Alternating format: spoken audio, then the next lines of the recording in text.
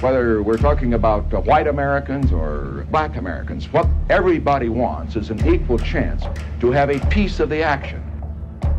Fair housing for all human beings, is now a part of the American way of life.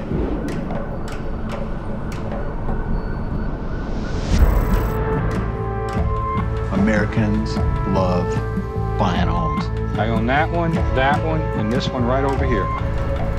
Homeownership to me, it means freedom. People have to live where society has pushed them to live.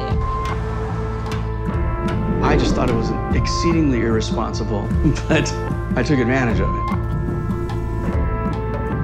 Black lives matter, but black lives don't matter if black neighborhoods don't matter. Where'd those poor people go? Their homes are gone. You can create a social contract and make tons of promises. We now live in the day when those promises are coming due.